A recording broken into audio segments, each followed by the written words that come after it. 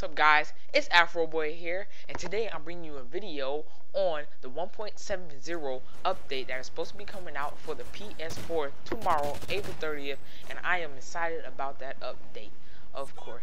Yes, and I'm going to be telling you about the new features that is coming out with the update tomorrow. And right now I have Call of Duty Ghosts gameplay on the PS4 for you guys. And yes, I know I suck. Haha. Very funny. I don't care what you write in the comment. Blah. Haha. Okay, but now without further ado, let's get started. The first thing I'm gonna talk about is the play while you wait feature. How would you say this? Updated version of it that is coming out tomorrow with the update. Now, I'm pretty sure everybody's like, I thought we already had that feature. Yeah, we already had that feature, but the feature now is only that you can download, play while you play games that's been downloaded that's already came out for the PS4 system. Well, Sony took it one step further, and now you're able to play while you wait pre-ordered games that you pre-ordered off of the PlayStation Store. So you will be able to download the game 7 days in advance before it comes out on that release date of any game. And that's pretty cool because I'm pretty sure everybody was tired of buying the game from the PlayStation Store, and they had to wait a day. So like the next day after it came out, you had to wait for it to download, and by the time then, if you try to send that thing on YouTube, everybody already has it on YouTube. So I'm pretty sure everybody is excited about that because that is amazing. I think Sony, I give y'all a thumbs up for that one. That was one good thing that y'all came up with. Now the next thing I'm going to talk about is the Share Factory.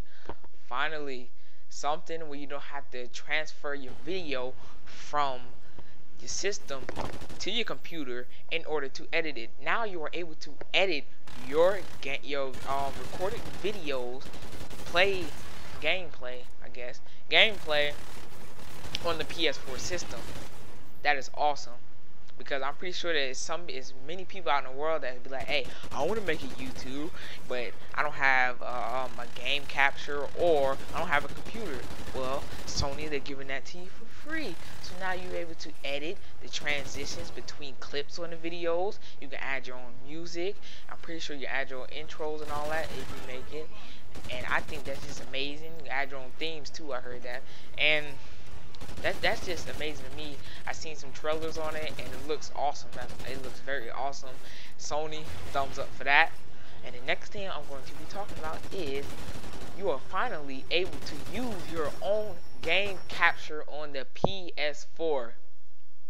Everybody is excited about that because I'm pretty sure there's people out there who bought their HD PVR or game capture, as I would say it, and they had no use for it because they just got the PS4. Well, that's just a waste of money because what if you just bought the game capture and you just bought the PS4 and you're not able to use it? I think that was stupid of Sony at first, but now they're allowing you to use it now, and that is great. That is awesome. Sony, seems that you're listening to what everybody is saying in the community, and I give y'all a thumbs up for that.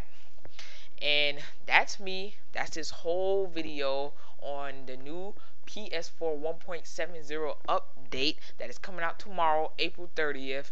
And everybody stay tuned. I might bring out a video tomorrow on showing y'all the new features, but again, I don't know because I have work to do in school. So it's me, Afroboy, and